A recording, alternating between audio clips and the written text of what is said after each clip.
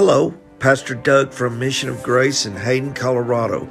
Today's March 9th, and we're reading Proverbs chapter 9, verse 1. Wisdom has built her house. She has set up its 7 pillars.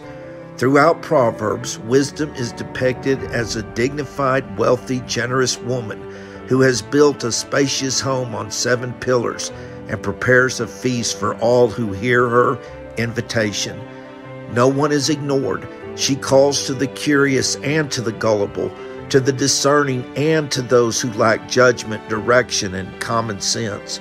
She urges invitees to abandon their simple ways and walk on the path of insight. She endlessly promotes understanding and knowledge.